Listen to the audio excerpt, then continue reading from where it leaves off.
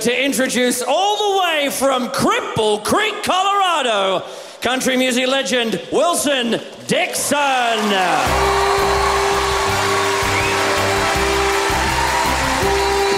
How you doing, folks?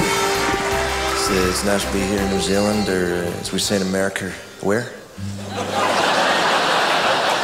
I love New Zealand. I love what you've done with the place. It's beautiful. You know, I love the way that everyone gets a fair go here, you know, he gets a chance.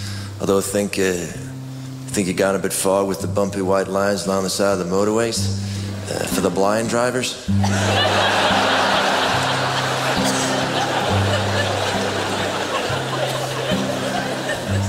Call me old-fashioned, but I don't think blind people should be allowed to drive. No matter how good their hearing is.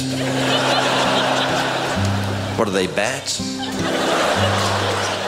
I mean, I'm not prejudiced against blind folks. You know, my grandmother, old Ma Rugskrugger, she, for a while, was a seeing eye human for a blind dog. You know, so I can see where those folks are coming from, you know, even if they can't. Sing something for you guys. This song, it's off my second album, Introducing Wilson Dixon. This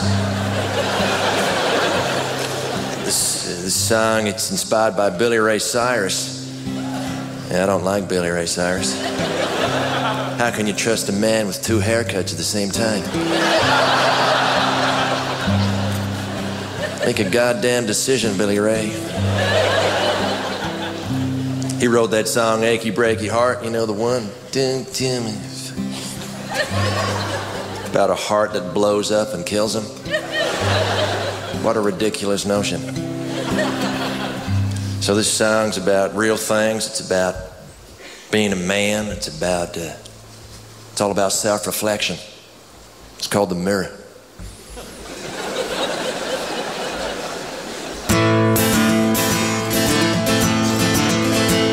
Sing along if you know the words.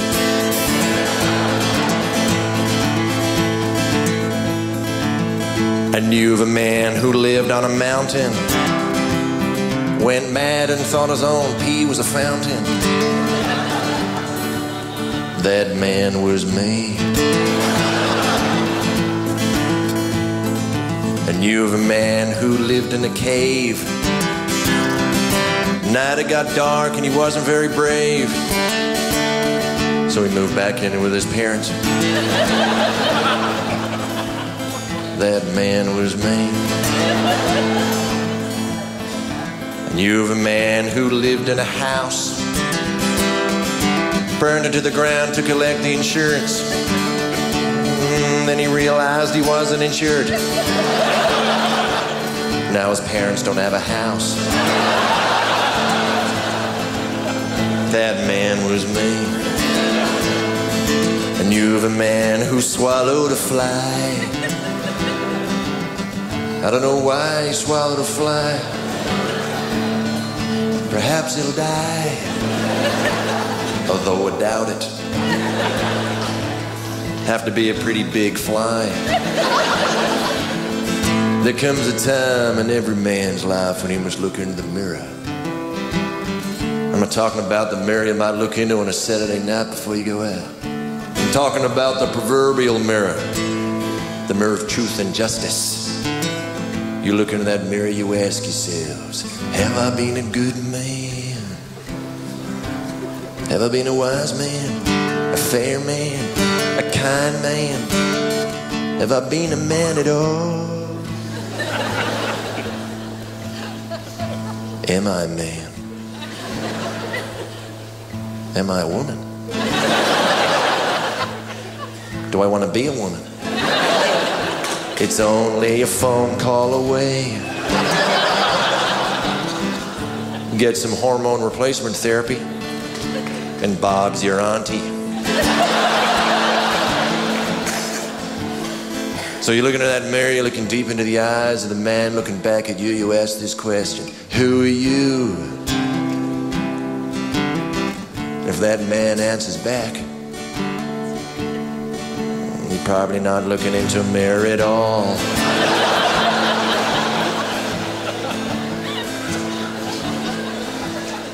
looking deep into the eyes of a man who happens to be in your bathroom.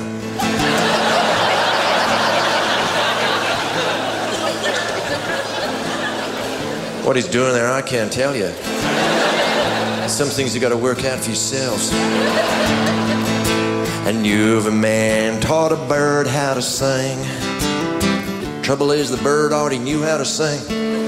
He took credit where credit wasn't due. That man could be one of you. I knew of a man who tried to forget things that hadn't even happened yet. That man could be me. Let's wait and see. Thanks for sticking around, folks. You guys are great. Thank you. See you later. Thank you. Ladies and gentlemen, please welcome to the stage the future Super Mayor of Auckland, Mr. Ewen Gilmour. I'm very excited to be here tonight again, a gala opening, but this one's very special for me because I have given up smoking. Yeah, just the cigarettes. I'm on 30 joints a day now. Not easy to give up though, is it? I tried heaps of times to give up. I tried, like when I was in England, I tried giving up there. I tried hypnosis. Didn't work for me. I still smoked. Of course, every time I had a cigarette, thought I was a chicken. See, and being a Kiwi, you see, I say to everybody, oh yeah, I was in England. I was there for 18 months. A year and a half I lived in England. And the truth of the matter is, I only lived in England for 6 months. But you know, when you're a Kiwi in England, you times everything by 3. Man, you should have seen the size of my penis in England. Not easy to give up though. Smoke's not easy to give up. Anybody else here giving up? Just put your hand up. Giving up? Yeah? Good effort, man. It's not easy, is it? Actually, I asked that question. I did a show last week in Hamilton for a company called LIC, which is Livestock Improvement Company. Basically, what they do is artificial insemination. And I said, put your hands up if you're given smoking. Not easy to give up, though. I tell you what, I got angry at myself. Like, I just get into arguments with myself. I just got so angry just giving up smoking about nothing. I even just about punched myself out one night. But man, the makeup sex. Like, yeah. I start arguments with myself now on purpose. Just so I can have some makeup sex. I can't stay angry at you. You've been working out because you're looking hot.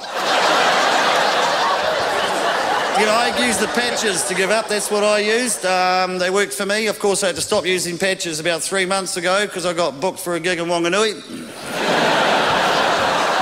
I thought, wouldn't it be cool if they had patches for other things? Like, you know, say, like you've got your nicotine patch there. It seeps nicotine into your system all day. Imagine if they had patches for other things, like, say they had an alcohol patch.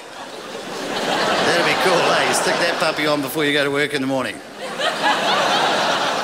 You get to morning smoko time. You're going to go into the smoko room. You're going to go, hey, you know what this job needs? Karaoke. You get to lunchtime. That alcohol patch has been working all day so far. You get to lunchtime, you're going to go in there and you're going to go, oh, fuck you, Hunter. You fucking never like me, have you? Get to afternoon tea. Come on, I'll take you all on.